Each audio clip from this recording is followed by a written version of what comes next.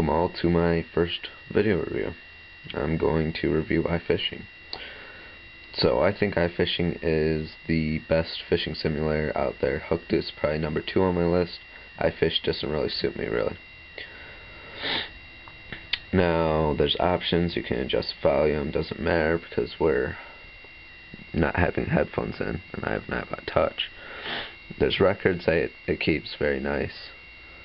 Overall, it's a really great interface. Here's just some tips on how to fish, but the game is based all around reel fishing if you fish for reel. Now, there are many different lakes. I think there's 20 or something like that. Well, at each lake, you have to, in tournament mode here, there's a time limit you set, and then you pick the lake you want to fish at. And in Just for Fun, you can see how much money in the top it shows that you need.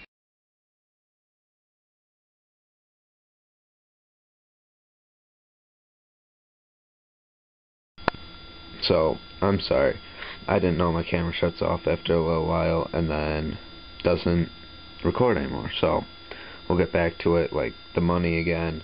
And then at each lake there's the target fish. So at this one that's pike, and then walleye, smallmouth, largemouth. So let's go fishing here for largemouth.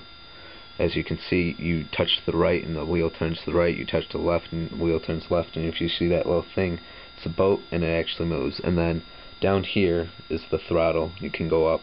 Down here is a viewfinder, so you actually try and look for fish. So I'm cruising, and now, like, if you bump into like things that makes a sound, like it just made a sound, but I don't have the headphones in. So now we can go and cast. Press the thing up in the top right corner, and now you touch down here, and then you flick it like real fishing. That time.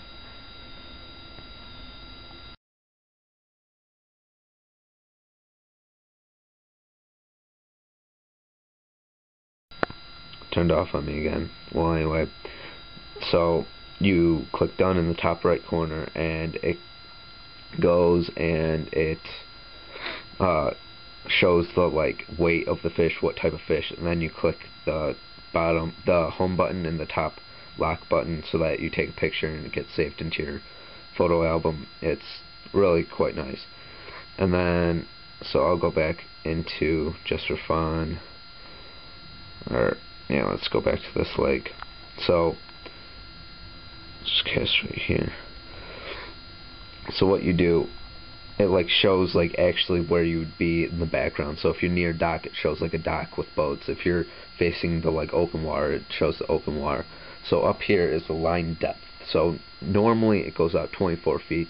Other times it goes out different lengths. I don't know how to judge by different lengths because sometimes I've like thrown it across the room pretty much.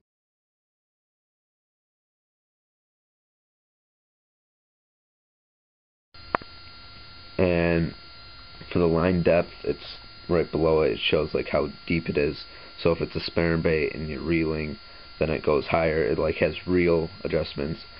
And then there's tow weight in the boat. So if you catch a bass or the target fish at the lake, then and you click keep after you caught it, then it shows up the tow weight in there. That's used for tournaments mostly. And then you can pick the lure you want. Go to tackle box, and then you can pick the lure. It tells you the name of the lure, the action it has. So this one has a dive action and the max depth. So like there's a jig, it sinks, and its max depth is unlimited. Usually I use this spinnerbait, but other times I try out different things. So we're nearing the end now. I say